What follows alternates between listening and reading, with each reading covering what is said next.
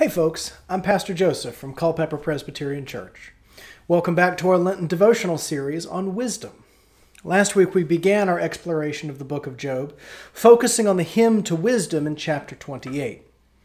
Continuing in Job with some excerpts from both Job 38 and Job 42, we're still only beginning to unpack everything within this work of wisdom literature.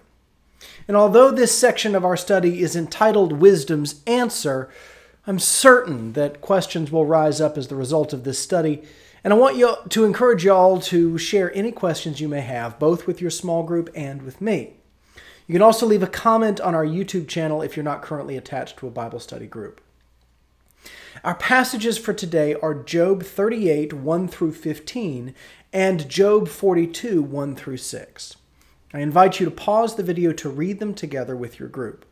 And although I recommend the Common English Bible, the New Revised Standard Version, and the Tanakh translations for this project, you're certainly welcome to use any translation you like. Comparing different translations is a great way to gain greater insight into Scripture. Once you've read that passage together, take some time while the music plays to meditate on that passage and to doodle or make notes as you respond to the questions in your devotional booklet.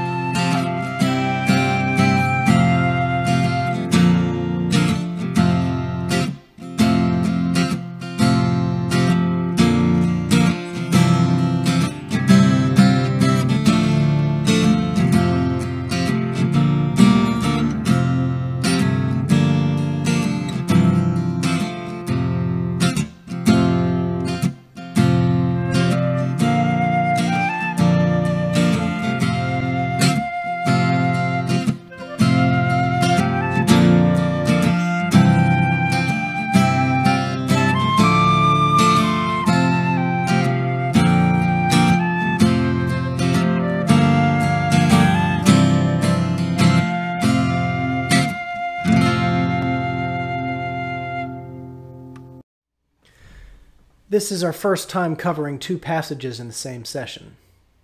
I think, however, that the Lord's response from the whirlwind and Job's response in humility are inseparably linked.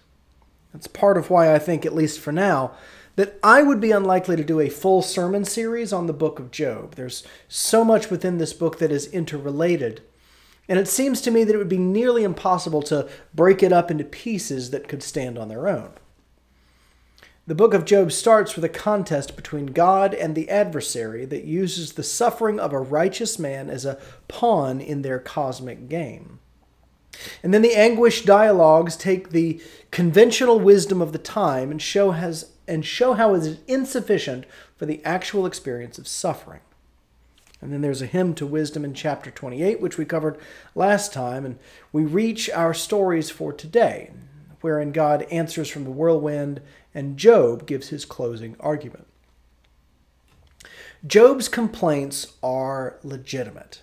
He is a righteous man who is suffering for reasons that he cannot begin to understand. The demands he makes and the questions he asks are so faithful that they are recorded in Scripture. I won't speak for y'all, but I empathize with Job. Well, maybe not the righteous part, but certainly the having questions of God for my suffering part. I want Job's questions to have definitive answers, for there to be a solution to these problems, and for everything to make sense. And so when we get to chapter 38, and the Lord speaks for the first time in an agonizingly long time, I am listening closely. We get a voice from the whirlwind, and we get answers, but they're not the answers to the questions Job asked out loud in his conversations with his friends. Job has asked why God broke the rules about good things happening to good people like him. Job has asked why God has treated him unjustly. And now the voice from the whirlwind speaks. And it says that Job's system of order and rules was never God's to begin with. It was a human scheme of justice projected from earth onto heaven. Job and his friends have applied their human understanding of justice onto God and expected God to play by their rules. And so God takes Job on a whirlwind tour throughout the cosmos, asking questions that, from my perspective, are intentionally ambiguous. Based on the way that we read them, these questions could be scolding, they could be playful, they could be strictly rhetorical, and they could be reminding Job of his place in the universe. They could also be inviting Job to be in a special relationship with God as they watch creation together, or they could be something else entirely. There is no definitive answer. There are only the variety of answers that are supported by the text. And perhaps that is wisdom's answer, that we are called by God to continue pursuing questions, to never be satisfied with a single answer that we can then project onto God, because any solution we come up with would reduce God into something less than the creator, redeemer, and sustainer of all things. Having encountered the Lord face to face, Job gives his closing argument. He answers God's questions by confessing that he spoke out of a limited experience. But now that an encounter with God has expanded his experience, he rests his case on dust and ashes.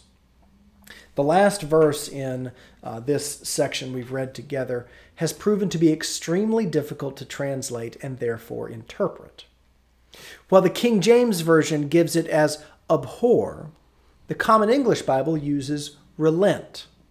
The New Revised Standard Version translates it as despise, and the Tanakh says recant. Each of those words lends a very different meaning to the passage. Following the example of the rest of the book, I'm not going to solve that problem, because this part of the book of Job is a poem, and it's likely that multiple meanings are not only possible, but intended. Job's answer is broader than language can capture, just as wisdom is greater than humans can measure. Both the book of Job and the book of Ecclesiastes challenge the assumptions made by other parts of Scripture and even other parts of wisdom literature. The book of Job shows God destroying human estimations of the good, the holy, and the saved, and the overthrow of doctrines and ideologies which prevent human life in communion with God. These ideologies are wisdom gone wrong, assuming that we know everything there is to know. Wisdom is an ongoing pursuit of God by prayerfully reflecting on human experience and on creation.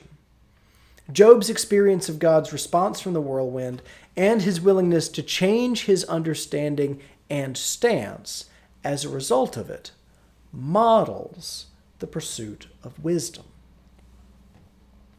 Job, the character, begins his story with a moralistic understanding of God.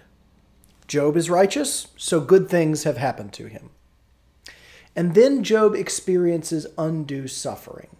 So he shifts his understanding of God to accommodate his experience. Then he experiences the Lord's response from the whirlwind and again remains open to the new experience and changes his understanding of what it means to be a human in relationship to God, even though the questions he raised elsewhere in the book were never technically answered. I said last week that the dust should never settle on our relationship with God, and I wonder if Job's journey shows that continual pursuit of as wisdom's answer, rather than his friends who assume they have all the answers already. I'm going to turn things over to your small group leader again so that y'all can continue this conversation among yourselves. Remember that I'm eager to hear any questions y'all have. So either reach out to me or leave a comment here on this video so that the conversation can continue even after this video ends. Next week will be the final video in this series. But I hope that the process of pursuing wisdom does not end with the production schedule, but continues to challenge all of us as we experience new things that God is doing in creation and in our lives.